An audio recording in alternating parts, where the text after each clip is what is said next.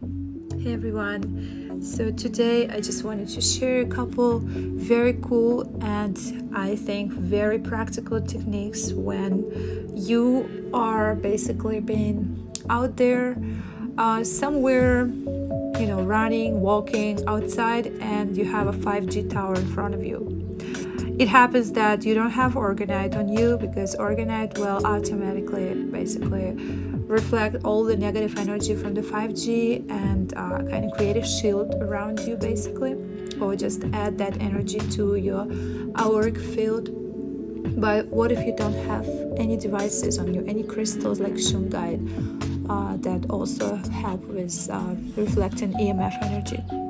Then you just start visualizing this mirror field of energy around you. It is a sphere, so you are walking or running in the sphere that is made out of mirror that reflecting every impulse, every microwave from the 5G tower back into it, and you are left unharmed. You are just pure energy.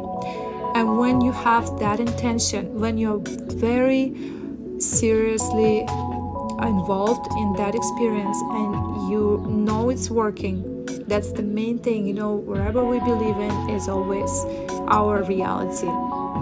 So when you truly believe that that sphere around you is reflecting all the negative energy around you, that's how it's going to be.